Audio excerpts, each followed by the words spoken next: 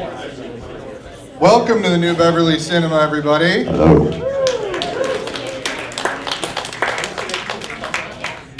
My name's Brian. Hi, Brian.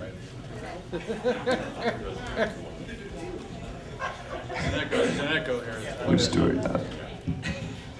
I've had the privilege of hosting a bunch of events here at the theater, and I asked Michael Torgan to program a movie to celebrate my birthday, my 40th birthday. And I gave him a very short list of movies, and Summer School was #1 on the list, and here we are.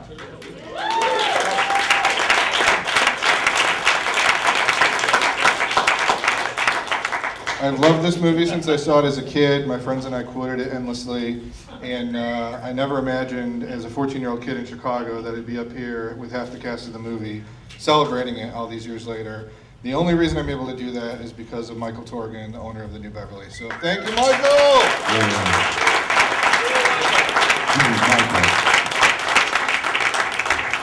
And now I want to introduce all these wonderful people. So we have Robin Thomas.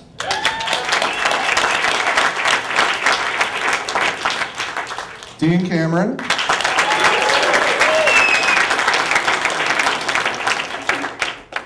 Richard Stephen Horvitz.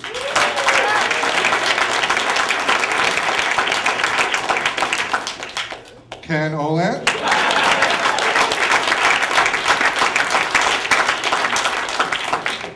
Patrick Labyorteaux.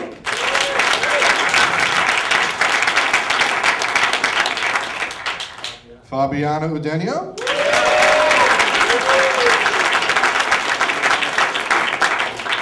And Gary Riley.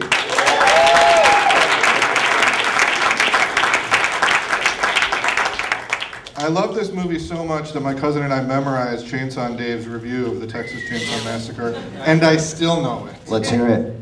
Really? Yes. Should I do it? It's only 100 words. Who thinks I'll choke? All right. I love this film. It had passion and a plucky spirit, and the characters had integrity. Like when Leatherface went on that strict diet of human flesh, he had to cut out chicken and fish completely. Dave, I agree with you. I'll go a step further. Sure, Leatherface wore a mask made of human skin and hung people on meat hooks, but hey, we've all got our quirks. I've got them. You've got them, Dave. That's what makes these characters so, so compelling. Thumbs up for me. Same here. Until next time, I'm Chainsaw, and I'm Dave, and we'll see you at the movies.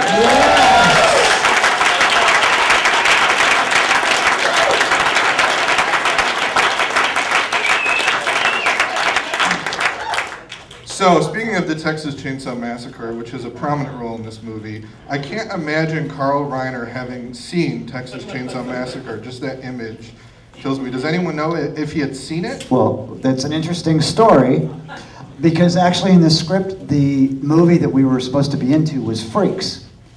And there was this really nice sort of parallel between the movie Freaks and us being freaks in the movie. But Carl Reiner saw the movie Freaks, and went, that movie is too fucking weird.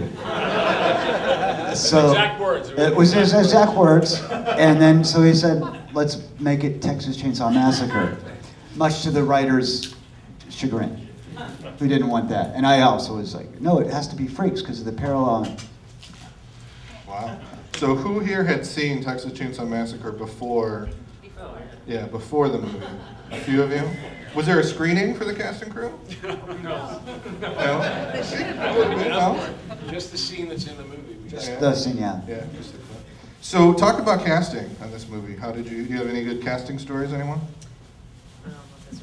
I was I think I was the last on board because they were having trouble casting the nerd. Was that because I was what? It was supposed to be a Jew. Right! That's right. Since I was only half Jew, it took me a while. No, it was all Jew jokes. Yes, that's true. Right. It's true, and Ekin is actually an Armenian name. Right. Yeah. So, It was Goldberg. it was Goldberg. It was Goldbergian. I'm serious, they're not. Yeah, he is serious. I went in, and you guys had already, most of you had already been cast, and they were still looking for this character, and I went in on literally a Friday afternoon. I read with Carl immediately, Penny Perry casting, and I read with him immediately, and he said, "You're perfect, go on, get out of here, it's yours." And literally I've never gotten a job that fast and that quickly. And I was you guys all rehearsed for a week before I got there because I was doing a show and I couldn't get out of my contract. And so then you guys had rehearsed for an entire week before I'd ever gotten there to rehearse. Yeah, we did. You were sleeping. And Fabiana was supposed to be Swedish too, right? I was supposed to be Danish. Danish, right. Right. Yes. I didn't read the script. Mine was similar to Richard's in that I had to come in and say like the dialogue of if you knew then what I know now, right? And then he wanted to see me kind of dance. So I started stripping. Privately. Yeah, right. Not Carl. Penny. But Penny Perry was the casting, and so you had to kind of do that little snake thing. Moody goes, "Oh, okay, great, thanks. Oh, it's beautiful." That was it. And that was the same kind of thing. That was the first shot of the whole movie, Ken having to do his Chippendales thing. What a pressure. Well, yeah, that's right. That The was rest the was first day of sleeping, shooting. right? First day of It shooting. was the first time shooting? First day of shooting was no, it wasn't the first Yeah, day I of thought shooting, it was That was it? the first shot. The very first shot. Oh, it was it? Oh my Not God. of the movie, the actual shooting schedule. It was the first. Oh, you're right, Gary. Yeah, yeah. That was the whole greatest job in the world. Oland's 'cause you- Oland's pair bun. Yes.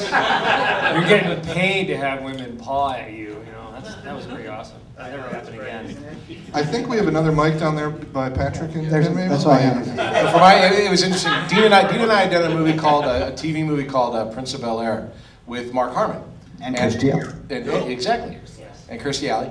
And I get a call from Mark saying I'm doing this movie Summer School and I want you to come in to audition. And I came into audition, but I auditioned for the part of Larry Kiss My Ass. Kiss my ass. So I read, and they were impressed. And then I danced, and they said, "You'd be a great football player." And that's the truth. Wow. I had done I had been elected to play the part of Jeff Spicoli in the television version of Fast Times, which was directed by Amy Heckerling, who at that time was in development with a movie called Summer School at Paramount.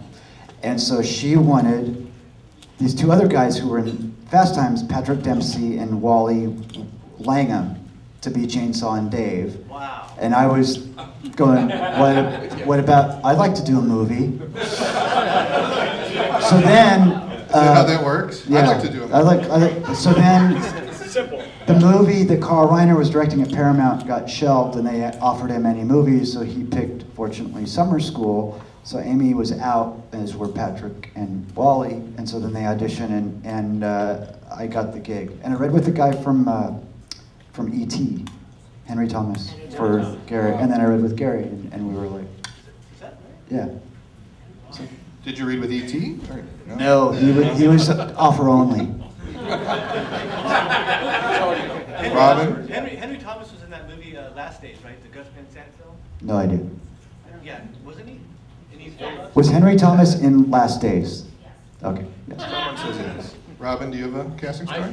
Mine's not, I don't know, I have a casting story. So I just came out here from New York, and I was kind of new, and I got this audition. My agent said, well, you're going to audition for this movie called Summer School, and you're going to read with Mark Harmon and Carl Reiner. And I went, okay. And I had one suit. I had an Armani suit. I was, from New York, so I had this Armani suit. Yeah, it was nice. Yeah, it was a great suit. It was only one suit I had. And so I go in and Gills, So I just said, well, I don't know what I'm doing. So I just went in, and here's Mark Harmon here, who was a big star in my eyes. He was this big star, and there's Carl Reiner, who was like, an icon to me. And I go in, and it's just the three of us. And so Carl says, well, here, read the scene. And I read the scene. He said, okay, well, why don't you improv with Mark? Just do an improv with Mark. And so I started improvising, and basically I was the only one talking. Mark was just sort of like, just nodding his head like that, and that was it. And then Carl said, very similar to Richard's, he said, yeah, that's great. Yeah, you got it, that's it. So I went, whoa, man. And that's how I got cast. So not funny, but I had to wait I don't know how funny Gills was either. So I had to wait a month before they closed everything. And I actually ran into the producer at a 7-Eleven, and he ran into him, right? No, I did. George Shapiro. George. And he goes, I really hope this works out. I go, hope it works out. And he fucking... Anyways, next question. So tell me about working with Carl Reiner. Great. When he was sober and not bumming heroin from us, he was great. The only problem with working with Carl Reiner was when he would tell stories about his friends, and he's going, Dick, that's Dick Van Dyke he's talking about. That's Mel Brooks he's talking about. It was amazing. So yeah, I had this friend, and we used to do this TV show. Like, that's a Dick Van Dyke show. That was great. He was. We were kind of spoiled because we were young and we were working on an A-level picture. Well, at the time, for Paramount, directed by Carl Reiner. So Carl, other than the night shoots that we had, we were in at 6 in the morning at the earliest. I think my call time ever was 6, and we were out by 6 o'clock because he wanted to go home and have dinner with his family. So we were really spoiled in that respect. But what was great was if we were improvising something off the set, like we were playing Simon Says or football, he'd say, "That's great. Let's shoot that." And so we had the luxury of Paramount's budget that allowed us to shoot a. Literally, Carl told us at our screening of it at Paramount when it was first finished. He said, a lot of the stuff you guys did, we had to cut over 2 hours out of the film because of all the extra stuff we shot.